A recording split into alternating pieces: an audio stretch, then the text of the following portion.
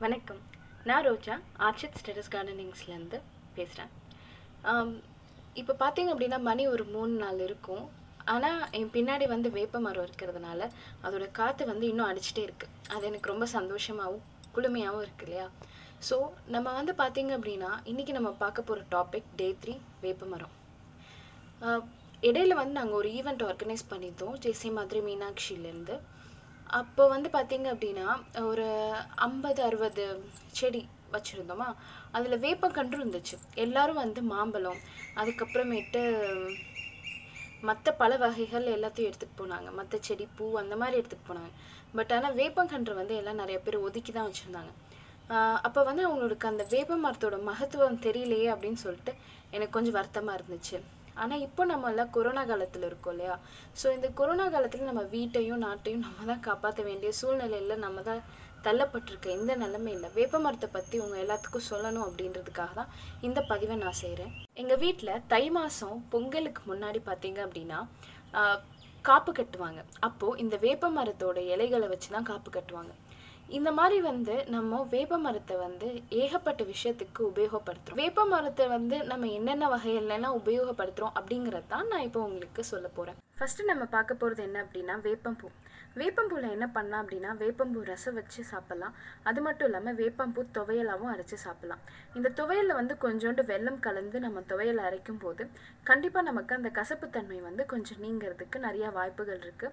நம்ம குழந்தைங்களுக்கும் கண்டிப்பாக இந்த வேப்பம்பூ துவையலும் தாங்க, ரசமும் வந்து இந்த வேப்பம்பூ சீசன் வரும் தெரியுமா? பிப்ரவரியில் வந்து பார்த்திங்க அப்படின்னா நல்லா உதிர்ந்துட்டு புது தளிர் விட்டு அதுக்கப்புறம் கண்டிப்பாக பூ பூக்கும். அந்த பூவை பறித்து கண்டிப்பாக ரசம் வச்சு ட்ரை பண்ணி பாருங்கள். அது ரொம்ப உடம்புக்கு ரொம்ப நல்லது. அடுத்து நான் சொல்ல போகிறது வேப்ப இலை. இந்த வேப்ப இலை பார்த்தீங்க அப்படின்னா இப்போ நான் பேசிகிட்டு இருக்கேன், பின்னாடி நல்ல பறவை கத்திட்டு இருக்கு. இந்த மாதிரி பறவை கத்துற சவுண்ட்லாம் எங்கே கிடைக்கும்னா நம்ம மர வளத்தில் தாங்க கிடைக்கும். வாங்க இப்போ வேப்ப இலையை பற்றி நம்ம சொல்லுவோம். வேப்ப இலை பார்த்தீங்க அப்படின்னா இந்த மாதிரி நம்ம இப்போ கிருமி நாசினியாக பயன்படுத்துகிறோம், சானிடைசர்ஸ் அந்த மாதிரியெல்லாம் பண்ணுறோம் இல்லையா? பட் அதே மாதிரி வந்து பார்த்திங்க அப்படின்னா வேப்ப இலையோட மஞ்சள் தூளியும் கலந்து நம்ம வந்து தெளிச்சு விடலாம். நம்ம குளிக்கிறப்போ நம்ம வேப்ப இலையும் மஞ்சள் தூளியும் சேர்த்து கலந்து குளிச்சுக்கலாம். எனக்கு வந்து கொஞ்ச நாளைக்கு முன்னாடி பார்த்திங்க அப்படின்னா ரொம்ப டேண்ட்ரஃப் இருந்துச்சு. அந்த டேண்ட்ரஃப் தூளை எப்பவும் நான் நிறைய ஷாம்பூஸ்லாம் நம்ம யூஸ் பண்ணி பார்த்தோம். பட் ஆனால் அது குணமாகவே இல்லை. இந்த வேப்ப இலையை வந்து சீவக்காவோடு போட்டு கலந்து ரெண்டையும் போட்டு நான் அரைச்சி குளிச்சேன்னா அப்போ எனக்கு இந்த டேண்ட்ரஃப் எல்லாமே எனக்கு போயிடுச்சு. ஸோ வேப்ப இலையை வந்து நீங்கள் இப்படி யூஸ் பண்ணலாம். இது வேப்பப்பழம்.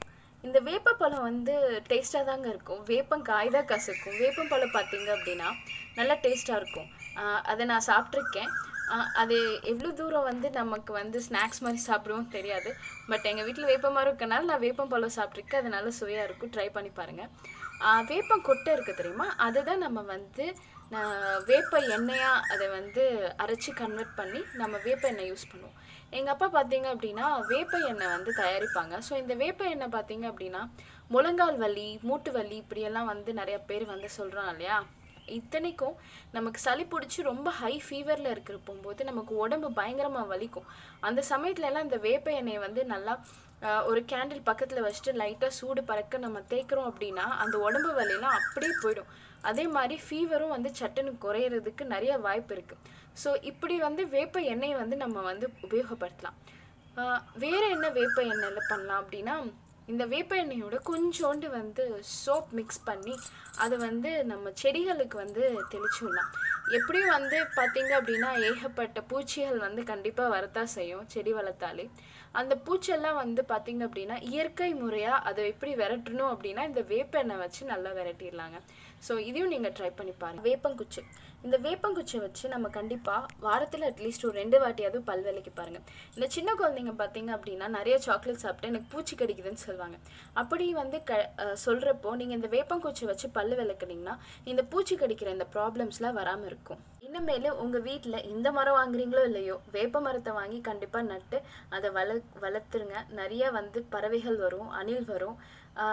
வீட்டில் குழந்தைங்களுக்கு வந்து ரொம்ப சந்தோஷமாக இருக்கும். இந்த மாதிரி ஜீவராசிகள்லாம் நம்ம வீட்டுக்கு விசிட் பண்ணுது அப்படின்றப்போ அவங்களுக்கு வந்து அது ஒரு பெரிய ஒரு பொழுதுபோக்காகவும் அமையும்.